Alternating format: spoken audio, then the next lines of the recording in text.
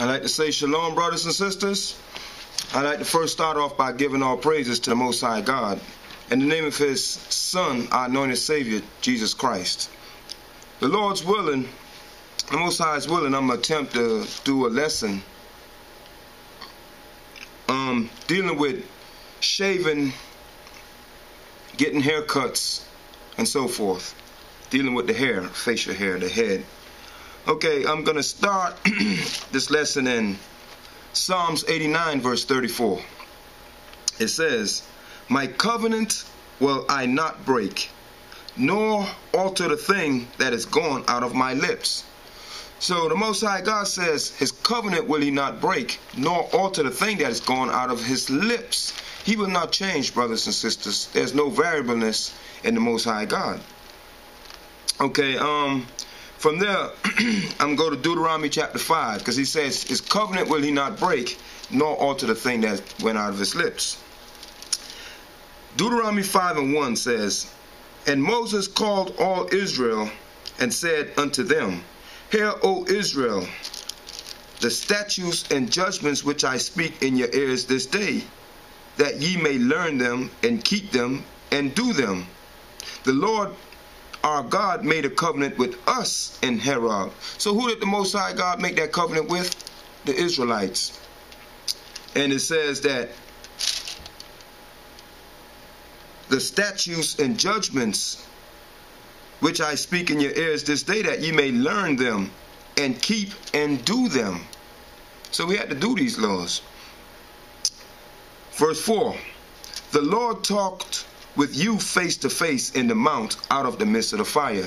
So who did the Most High God make the covenant with? The Israelites. Who did He speak to? The Israelites. What did He speak? He spoke laws to them. So now let's go to Leviticus chapter 19, verse 27. Dealing with getting haircuts. Leviticus 19, verse 27. It says here, "Ye shall not round the corners of your heads, neither shalt thou mar the corners of thy beard." So the scripture says, ye shall not round the corners of your heads. What are the corners of your heads? You have corners here. You have corners here. The Bible says you shall not round them. Okay? So if you see a brother got his hair taped up, trimmed up, and around here is round, because when I used to get haircuts, the barber used to ask me before, do you want the back round or square? So it says you shall not round the corners of your heads. So if you see a brother with his hair taped up like that, that's going against this scripture right here. As we can see, that is going against this scripture, brothers and sisters. I mean, we can't deny that. It says you shall not round the corners of your head. And if a brother has his hair taped up, he's dealing with the corners of his head. Let's read on. It says, "Neither shalt thou mar the corners of thy beard." Okay, the word mar means to destroy. You shall not destroy the corners of your beard. So your beard has corners also. You have corners here. You have inside corners. You have corners here.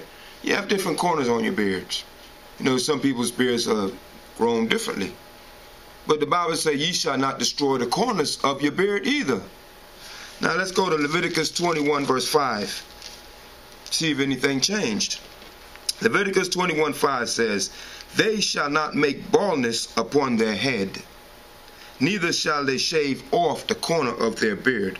Now, it's saying the same thing, just using different wording. It says, they shall not make baldness upon their head. Okay. Let's ask ourselves a question. What does it mean to make baldness upon your head? Well, if you go to the barber or you get a razor or clippers, whatever instrument you choose to use, and you shave off all the hair of your head, the Bible says you shall not do that. Okay? If you go to the barber and he give you a fade and he bald the sides, you know how they bald the sides, then they leave it however they leave the top, whether it's low or high or box top, high top, fade, however it goes, and they bald aside, the Bible says we shall not make baldness upon our heads. Brothers and sisters, that's against the law. And brothers teach that. Brothers out in the streets, they teach, no, you can't do that. You have to have a beard, and you have to have your hair. You can't cause baldness upon it. Well, another thing that the brothers do, I see some brothers, they teach that you can't do that, but then you'll notice that they had a haircut. And, well, the Bible says, ye shall not make baldness upon their head. Meaning that if you go and get a tape up and they trim around the edges, any piece of that hair that you cut off or you had that barber cut off, you made that to happen. The Bible says we are not to do that. That's what the scripture says. We can read it inwards, outwards, backwards, forwards. It said the same thing. It says, they shall not make baldness upon their head. So if you get a tape, you're making that to happen to your head. Now, what's the opposite side of that? Let's read. Leviticus, I believe it's chapter 13, verse 40. It says, and the man whose hair is fallen off his head, he is bald, yet he is clean. So it says the man whose hair is fallen off his head, he is bald, yet he is clean. Leviticus 21:5 says, they shall not make baldness upon their head. We can't make baldness upon our head, but if it's fallen, it's because the Most High had it fall off. That's why in Matthew it tells you that every strand of our hair is numbered. The Most High caused it to fall off. If we are clean. Let's read the next verse in Leviticus 13, verse 41. And he that hath his hair fallen from off the part of his head toward his face, he is forehead bald, yet he is clean. So if your hairline is receding, the Bible says you're clean. There's no scripture say if you go and get a tape up, you trim it up, you're clean. There ain't no scripture to tell you that. That's leaning on our own understanding, because what does the scripture say? Let's read it. Thessalonians, 1 Thessalonians 5,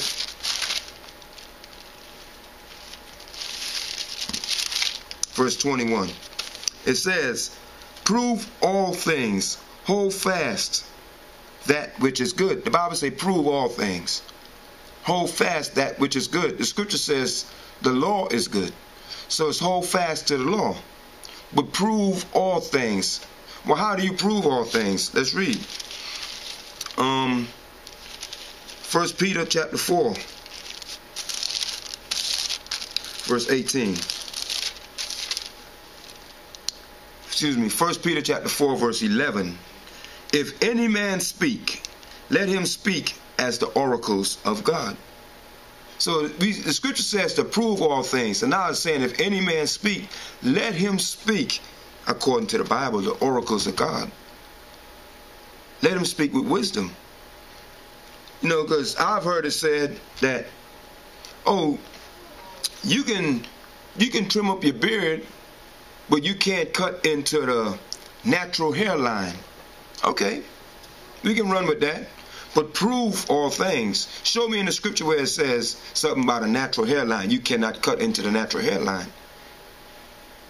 It says, if any man speak, let him speak as the oracles of God. You have to prove it in the scriptures, brothers and sisters. If you're not bringing scriptures to prove these things, we have to question that. We have to question that if you're not bringing scriptures to prove these things. There's no scripture tell you can't cut into the natural hairline. Because when you hear people that say that, you look at their hair, it's taped up. They have it trimmed up, they have baldness going around their head. So they're going to go with scriptures and try to justify what they're doing. Brothers and sisters, we have to deal with only scriptures as it is written. If you can't prove it in the Bible, we shouldn't deal with it. We shouldn't speak it. Because it says here in Matthew chapter 5, verse 19, I believe. It says, whosoever shall break one of these least commandments and shall teach man so, he shall be called the least in the kingdom of heaven. So the scripture says, whosoever shall break one of these least commandments and shall teach man so shall be called the least in the kingdom of heaven. And from there, let's go to James. Matter of fact, let me finish read Matthew 5:19. It says, the second part says, but whosoever shall do and teach them shall be called great in the kingdom of heaven. So whosoever shall do these commandments and teach them shall be called great in the kingdom of heaven. Now let's read James chapter 2 verse 10. James chapter 2 verse 10 says, whosoever shall keep the whole law and yet offend in one point, he is guilty of all. So it says, you keep all the laws, you're keeping the laws, but you offend in one point. Scripture says you're guilty of all of them. It's just like you broke all the laws. If you keeping the laws, you keep the Sabbath day, you wearing the fringes, you keep the holy days, the high holy days, you're doing everything.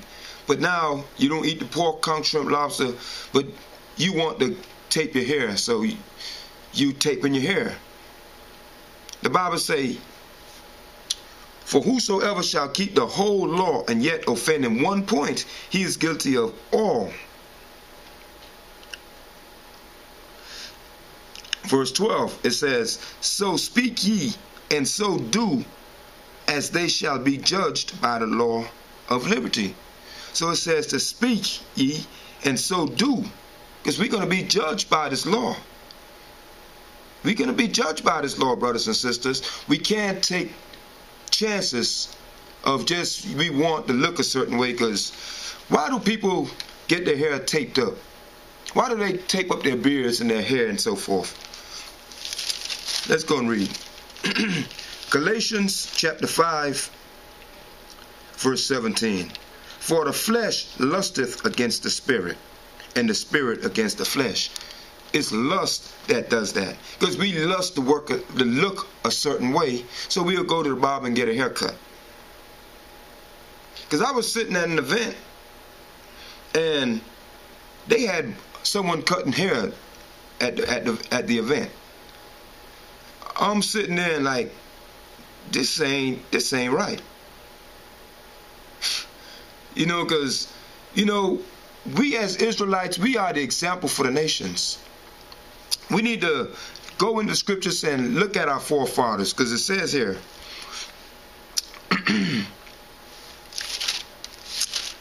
let's read it. It says,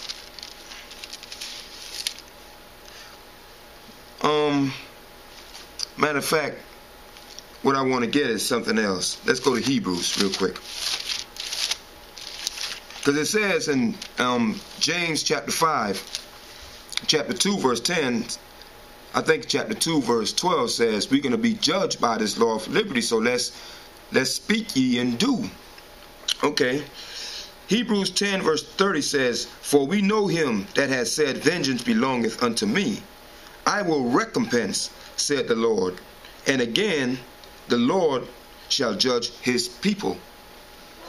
It says that the Lord shall judge his people. But we need to understand this. It's going to be judgment, but the judgments is going to be in the world to come, in the new kingdom, when it's going to be some that's going to be called the least in the kingdom of heaven, and some that's going to be called great in the kingdom of heaven. But judgments are also today. We're going to get judgments today from this. Let's read 2nd Ezra chapter 7 in the Apocrypha. 2nd Ezra chapter 7 verse 56. It says, for while we lived and committed iniquity, we considered not that we should begin to suffer for it after death.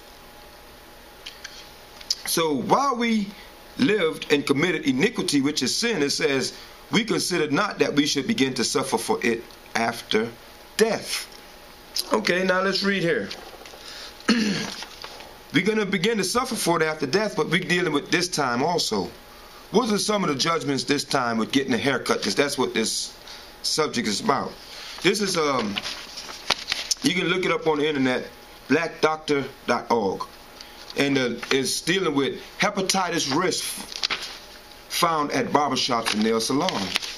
I'm going to read a part of it. It says, the risk of transmission of infectious disease, particularly hepatitis B and C, in personal care settings is significantly understudied in the United States.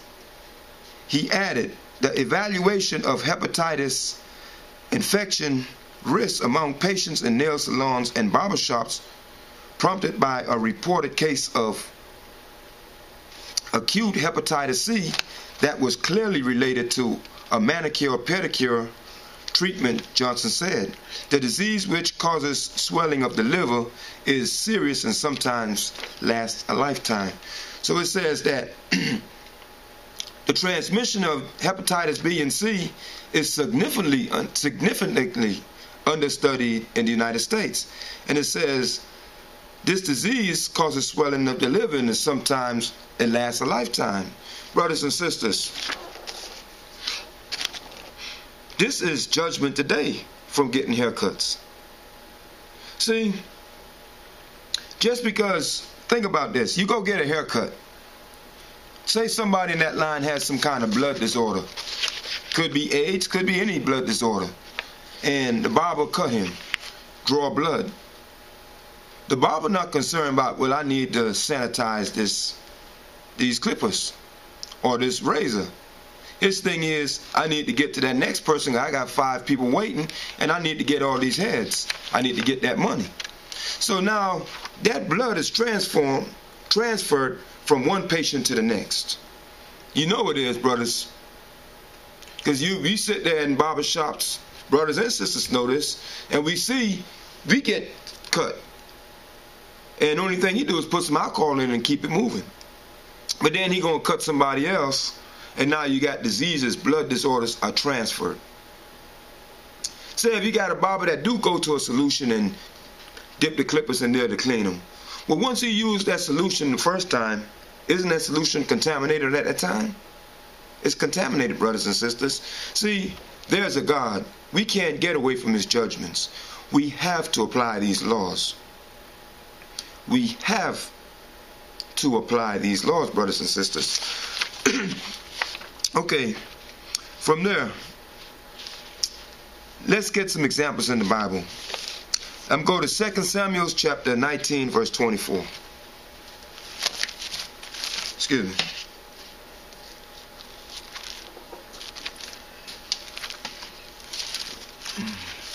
Second Samuel chapter 19, verse 24. Because these are scriptures people use to try to say, this is why I shave, or I can trim up and tape up. 2 Samuel 19:24 says, and Mephibosheth, the son of Saul, came down to meet the king, and had neither dressed his feet, nor trimmed his beard, nor washed his clothes from the day the king departed until the day he came in peace. So the scripture says that Saul's son, he came to meet the king, but he hadn't trimmed his beard. But what does it mean to trim your beard? Because I know with my beard, if I let my beard grow 2-3 months, it's going to grow uneven. Because first thing is this part here, the front part here would grow more than the back part back here. It grows uneven. So, excuse me. So what do? I trim it. I get clippers or I get the scissors and trim it. But I never allow those things to cut into my skin, to cut my hair that close to the skin. But I do trim it. And that's all it's talking about. It's not talking about this, he hadn't got a tape, because we don't see scriptures dealing with tapes, with shape-ups, with edging. We don't see that in the scriptures. Because scriptures say we shall not cause baldness upon our heads. So it says this the son of Saul hadn't trimmed his beard. Now let's go from there. Let's go to 2 Samuel chapter 14.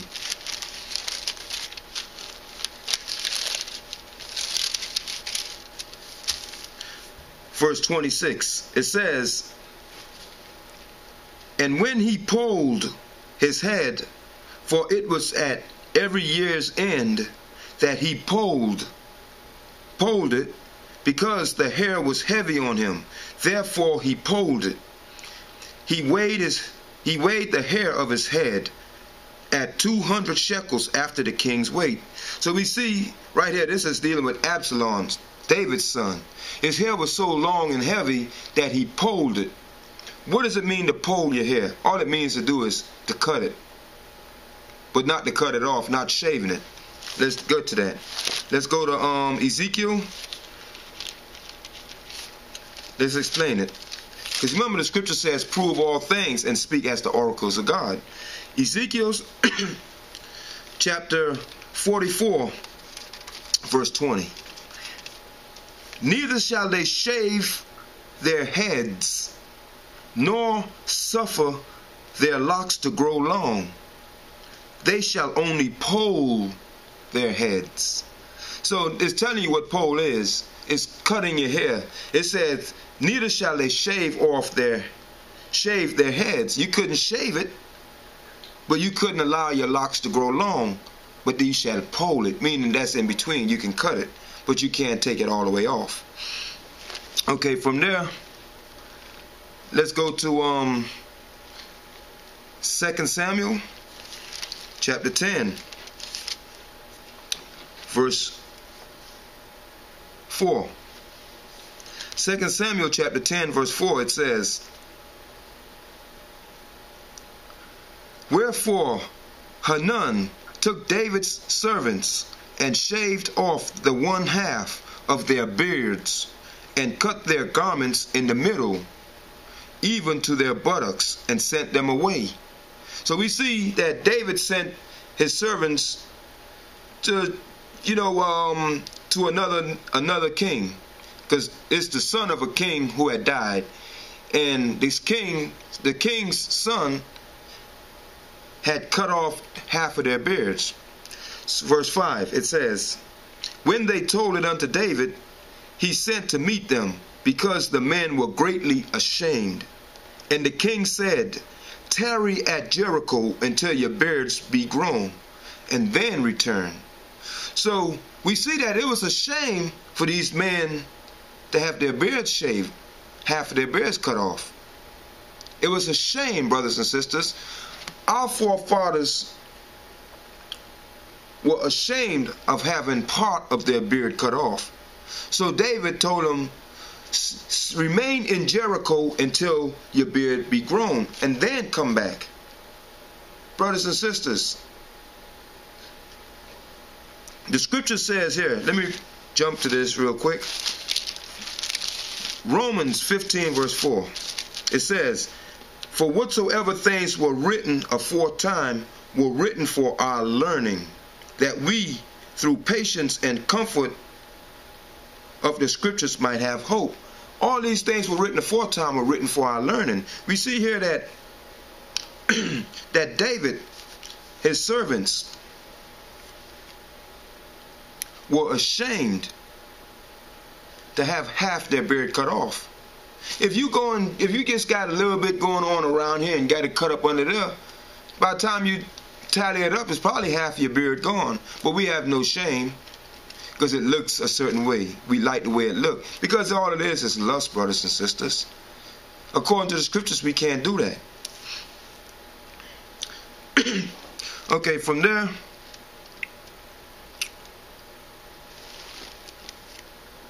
let's go to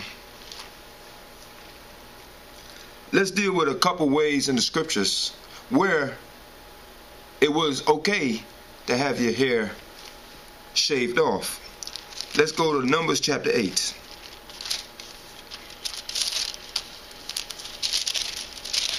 Numbers chapter 8, verse 7. Verse 5, I'm going to start at 5. It says, And the Lord spake unto Moses, saying, Take the Levites from among the children of Israel, and cleanse them. And thus shalt thou do unto them, to cleanse them. Sprinkle water of purification upon them, and let them shave all their flesh, and let them wash their clothes, so make themselves clean. It was a way of cleansing, brothers and sisters. For the Levites to cleanse, they shaved off all their flesh. Okay, from there let's go to I believe it's Numbers chapter 6. Numbers chapter 6.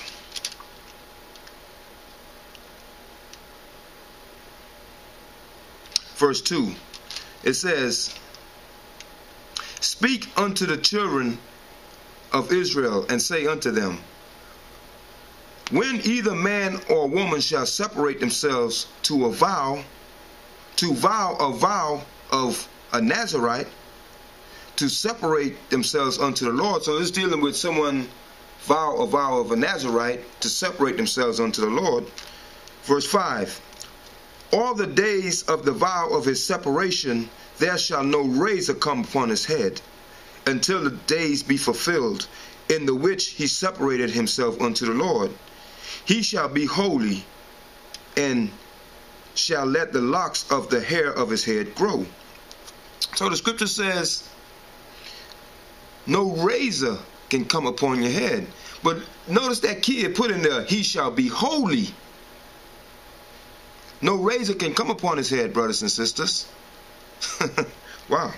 In the scriptures, let's read that scripture one more time. It says, "In all the days of the vow of his separation, there shall no razor come upon his head, until the days be fulfilled in which he separated himself unto the Lord.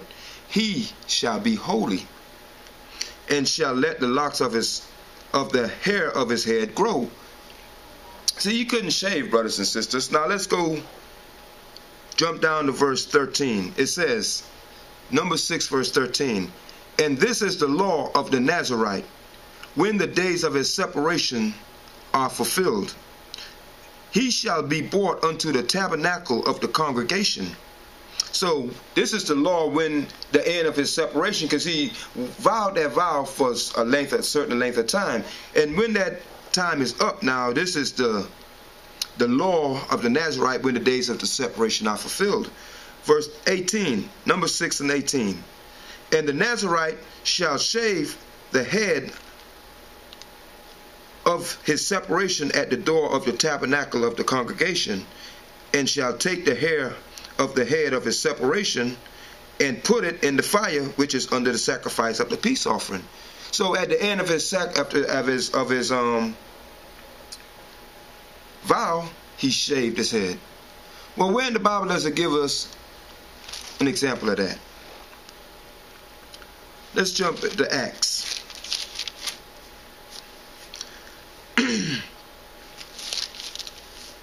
Acts chapter 28, verse 17.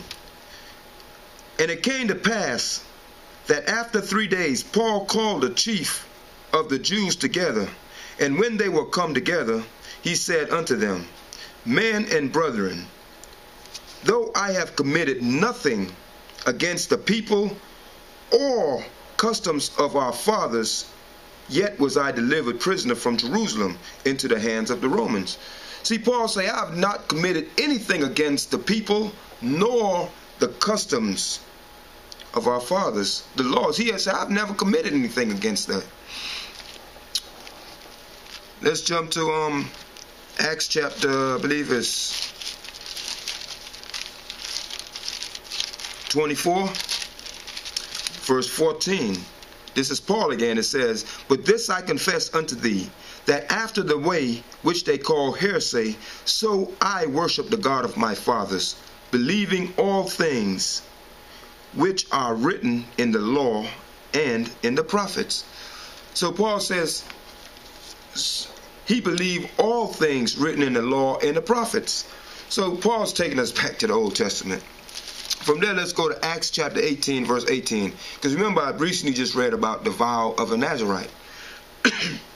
Acts chapter 18, verse 18. "And Paul, after this, tarried there a good while, and then took his leave of the brethren, and sailed thence to Syria, and with him Priscilla and Aquila, having shorn his head in Cenchrea. for he had a vow. Now this vow sounds like this vow could have been a vow of Nazarite, because he had a vow and he shaved his head. When we read that the Nazarites did that. So Paul shaved his head at the end of this vow. We read those things. Paul say, I believe everything written in the law and the prophets. Paul said in chapter 28, Acts 28 verse 17 says, I have committed nothing against the customs of the fathers. So we see that Paul kept these laws.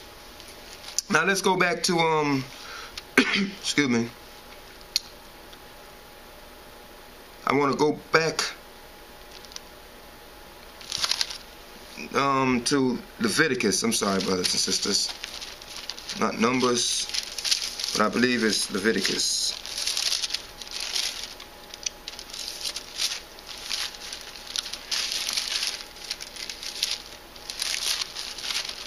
Okay, Leviticus chapter 14, verse 2.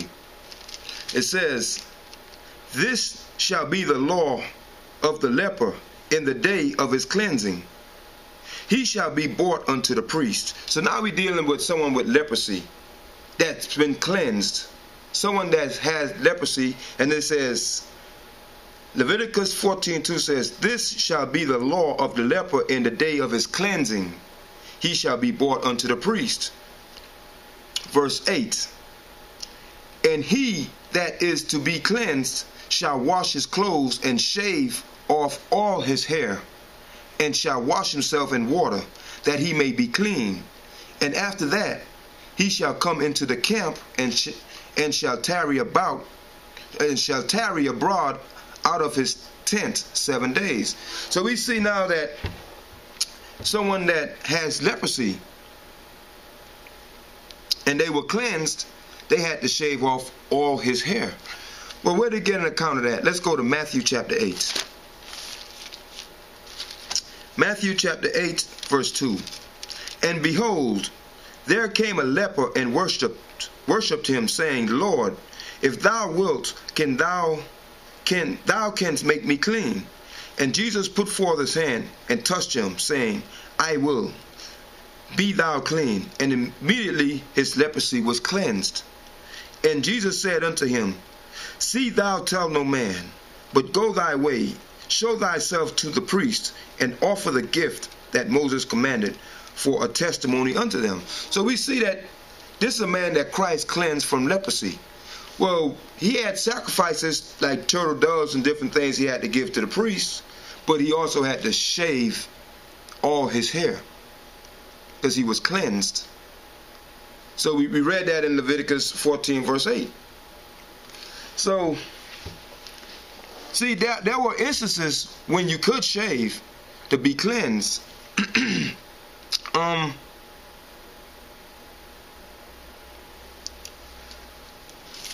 Let's go to Job and read another instance. Job chapter 1 verse 20.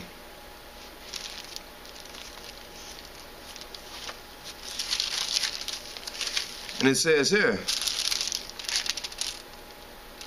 let's read Job chapter 1 verse 1 first. It says, there was a man in the land of Uz, whose name was Job, and that man was perfect and upright, and one that feared God and eschewed evil. So he was perfect and upright. It says that he feared God and he eschewed evil. Job kept the laws of God. Now let's jump to verse 20. Job 1 and 20 says, this is dealing after Satan, well, God attacked them through Satan, because Satan was at this time tempting Job. And he is right after you read this, his sons and daughters were killed. Verse 20 says, then Job arose and rent his mantle and shaved his head and fell down on the ground and worshipped. See,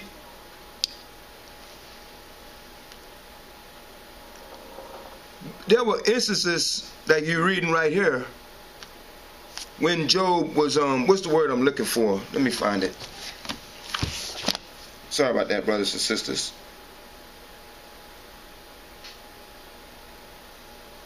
In the sign of mourning. When we were mourning, we see that Job shaved his head. And with that, I'm going to read here in this Bible dictionary. It's called the Nelson New Illustration Bible Dictionary. I want to read something out here real quick. It says, shaving. This is page 1157.